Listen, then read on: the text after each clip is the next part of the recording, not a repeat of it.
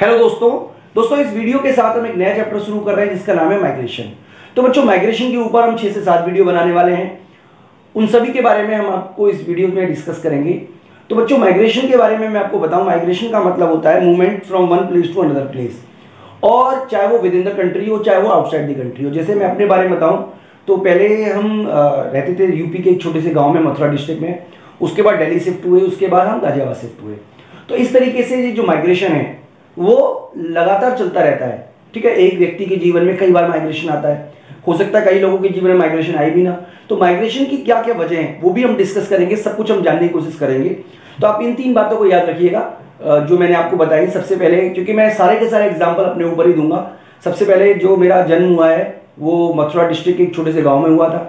फिर उसके बाद हम दिल्ली शिफ्ट हुए, दिल्ली के बाद हम अब गाजियाबाद या इंदिरापुरम में हम रहते हैं। तो 3 बार हमने अपने आप को माइग्रेट किया है। ठीक है, तो सबसे पहले अगर हम बात करें माइग्रेशन की, तो माइग्रेशन का मतलब घूमने फिरने जाना नहीं है। माइग्रेशन का मतलब है आप परमानेंटली किसी एक जगह को छोड़कर दूसरी जगह आप शिफ्ट हो गए। तो माइग्रेशन जो है वो अदर काइंड ऑफ मूवमेंट से अलग है। जैसे फॉर एग्जांपल आप मान लीजिए कहीं पिकनिक पे गए या कहीं घूमने गए, तो उसको आप माइग्रेट नहीं करते। माइग्रेट का मतलब होता है कि आप अपने आप को कहीं और रहकर आप वहां पर शिफ्ट हो गए हो। ठीक है, तो उसको आप बोलते हैं माइग्रेशन। इसके अलावा जो माइग्रेशन है वो पॉपुलेशन जो चेंज होती है उसका एक बहुत बड़ा कंपोनेंट है। जैसे पॉपुलेशन चेंज होने की क्या वजह है? एक तो फर्टिलिटी है, जन्म दर है, दूसरा मोर्टेलिटी है, मृत्यु दर है। इसके अलावा माइग्रेशन भी पॉपुलेशन को बहुत अधिक प्रभावित करता है। जैसे बड़े बड़े शहरों में पॉपुलेशन बढ़ने की मुख्य वजह जो है वो माइग्रेशन भी है, क्योंकि आसपास के छोटे गाँव से, शहरों से बहुत सारे लोग जो है वो माइग्रेट होकर बड़े बड़े शहरों में आ जाते हैं। तो उससे क्या प्रॉब्लम क्रिएट होती है, कैसे इसको इलाज कर सकते हैं, वो सब हम डिस्कस करेंगे। इसके अलावा जो पॉपुलेशन का ग्रोथ रेट है उसको माइग्रेशन जो है वो डिटरमाइन करने में एक बहुत ही इंपॉर्टेंट रोल प्ले करता है। और जो माइग्रेशन है वो किसी भी देश के सोशल और इकोनॉमिकल इंफ्रास्ट्रक्चर या सिम्टम को दिखाता है, किस तरीके का वहाँ पर इकोनॉमिक है।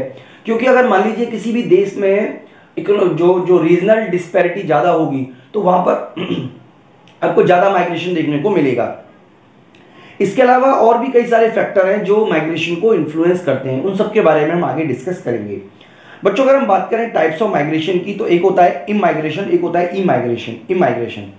इम होता है, ईम होता है। ठीक है, आप थोड़ा सा देख लीजिएगा। इमाइग्रेशन का मतलब होता है कि किसी दूसरे देश के व्यक्तियों द्वारा, मान लीजिए भारत में कोई और देश का व्यक्ति आके रहना शुरू कर दे, तो इसको हम बोलते हैं आई एम इमाइग्रेशन। ठीक है, इमाइग्रेशन का मतलब है कि विदेशी जो लोग हैं, यानी कि विदेश में कोई रहने वाला लोग है वो इंडिया में आ जाए। इसी तरीके से अगर इंडिया के लोग जो हैं वो अमेरिका चले जाएं या इंडिया के लोग किसी और देश में चले जाएं, तो उसको इंडिया के रेफरेंस में बोलेंगे ई एम इमाइग्रेशन। ठीक है, तो आप वर्ड याद रखिएगा। तो मैं यहाँ पे पढ़ देता हूँ कि इमाइग्रेशन और immigration are word usually reverse for migration into and out of the country respectively. तो यहाँ पर बस ये समझाने की कोशिश की जा रही है कि when people from one country move permanently to another country, इसको हम माइग्रेशन भी बोलते हैं, इमाइग्रेशन भी बोलते हैं और एमाइग्रेशन भी बोलते हैं। तो इमाइग्रेशन कब कहलाएगा? जैसे इंडिया का कोई व्यक्ति है, ठीक है, जैसे immigration from migration of people from India to America, तो इसको क्या बोलेंगे? इमाइग्रेशन। और अमेरिका से कोई इंडिया आता है तो इसको बोलेंगे एमाइग्रेशन। ठीक है, तो बच्चों अगर हम बात करें अगला जो कंसेप्ट है वो है इन माइग्रेशन और आउट माइग्रेशन। इन माइग्रेशन और आउट माइग्रेशन में भी डिफरेंस हम बच्चों आपको बता देते हैं। तो देखिए ये क्या है, जैसे आप एक रीजनल डिसाइड कर लीजिए। जैसे मान लीजिए मैं गाजियाबाद में रहता हूँ, तो हमने कहा कि गाजियाबाद से अगर कोई गाजियाबाद में शिफ्ट करेगा, हमने रीजन बना लिया, उसको हम बोलेंगे इन माइग्रेशन। और गाजियाबाद से किसी और जगह जाएगा तो उसको बोलेंगे आउट माइग्रेशन। हम वो रीजन कोई भी बना सकते हैं। हम चलिए दिल्ली एनसीआर रख लेते हैं। हम कह देते हैं कि अगर दिल्ली एनसीआर में कोई मूव करता है, ठीक है, दिल्ली एनसीआर काफी बड़ा एरिया हो गया, दिल्ली एनसीआर में कोई मूव करता है, हमने एक रीजन डिसाइड कर दिया ना। तो अगर रीजन के अंदर ही कोई ट्रांसफर हो रहा है, माइग्रेशन हो रहा है, तो उसको हम बोलेंगे इन माइग्रेशन। और अगर रीजन से बाहर कोई माइग्रेशन हो रहा है उसको बोलेंगे आउट माइग्रेशन। जैसे फॉर एग्जांपल हमने एक रीजन बना लिया, मान लीजिए हमने यूपी को एक रीजन बना लिया, हमने कहा कि यूपी में अगर कोई ट्रांसफर होगा तो इसको बोलेंगे इन माइग्रेशन, क्योंकि वो रीजन के अंदर हो रहा है। और अगर रीजन से बाहर होगा तो उसको बोलेंगे आउट माइग्रेशन। यानी कि these are internal migration occurring with in the country, यानी कि ये दोनों पे दोनों विद इन द कंट्री होते हैं। अगर स्पेसिफिक एरिया में होते हैं तो उससे बोलते हैं इन माइग्रेशन, और out of the specific area होते हैं तो इसको बोलते हैं आउट माइग्रेशन। इसके अलावा बच्चों इंटरनल और इंटरनेशनल माइग्रेशन भी होते हैं। इंटरनल माइग्रेशन का मतलब हुआ कि देश की बाउंड्री जो है उसके अंदर कोई मूवमेंट होता है, कोई शिफ्टिंग होती है, सॉरी कोई मूवमेंट होता है लोगों का, तो उसको हम बोलते हैं इंटरनल माइग्रेशन। चाहे वो सिटी टू सिटी में हो, चाहे वो सिटी टू बिग सिटी में हो, चाहे गांव में हो, इस तरीके की चीज़ें जो हैं उसको आप बोलोगे इंटरनल माइग्रेशन।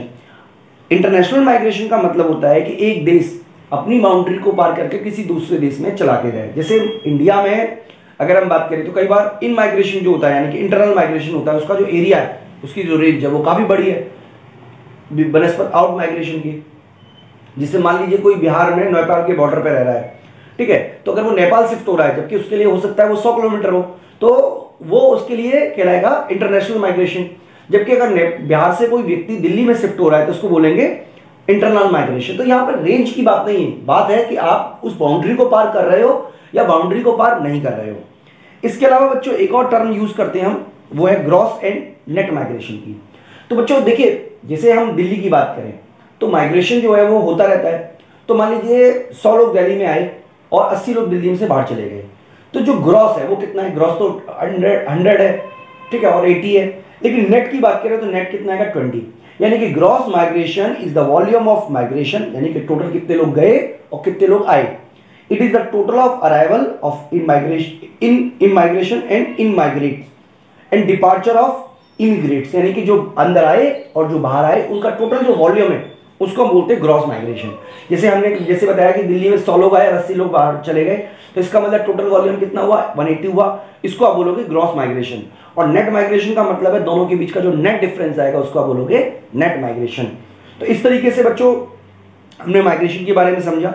अब माइग्रेशन में 3 तरीके की टर्मिनोलॉजी यूज होती है, मैं आपको वो बताना चाहूँगा। एक होता है माइग्रेट, एक होता है माइग्रेशन स्ट्रीम, और एक होता है माइग्रेशन इंटरवल। तो बच्चों माइग्रेट वो व्यक्ति होते हैं जो मूव करते हैं one place to another place, उनको हम माइग्रेट बोलते हैं। इसके अलावा माइग्रेशन स्ट्रीम का मतलब होता है उन लोगों का समूह जिनका ओरिजिन और डेस्टिनेशन एक ही होता है। जैसे मान लीजिए माइग्रेशन स्ट्रीम का मतलब है वो तमाम लोग जो बिहार से दिल्ली आए, यानी कि बिहार से दिल्ली आने वाले का मतलब क्या हुआ कि उनका ओरिजिन भी एक ही है और जो उनका डेस्टिनेशन है वो भी एक ही है, उसको हम बोलते हैं माइग्रेंट स्ट्रीम। इसके अलावा माइग्रेंट इंटरवल वो होता है जिस पीरियड में माइग्रेशन को ऑब्जर्व किया जाता है, जैसे 10 साल, 5 साल, 1 साल, क्योंकि आप किसी ना किसी पीरियड में तो आप माइग्रेट पढ़ोगे, आप रोज तो जाके नहीं चेक कर सकते ना माइग्रेट कितने में हुए। जैसे मान लीजिए आपने 2020 में माइग्रेशन चेक किया, कितने % लोग माइग्रेट होकर दिल्ली में आए, अब उसके बाद 2025 में आप चेक करोगे या 2021 में चेक करोगे। तो इस तरीके का जो प्लान होता है 5 ईयर 10 ईयर, ठीक है, उसको हम बोलते हैं माइग्रेशन इंटरवल। तो बच्चों इस तरीके से हमने माइग्रेशन के बारे में समझा, ये हमारी पहली वीडियो थी। दूसरी वीडियो में हम बात करेंगे कि आखिरकार जो माइग्रेशन है इंटरनल माइग्रेशन, उसके सोर्स क्या क्या हैं। इसके अलावा हम समझेंगे कि कौन कौन से मेथड है जिससे माइग्रेशन को मेजर किया जा सकता है। इस वीडियो में इतना ही, थैंक यू।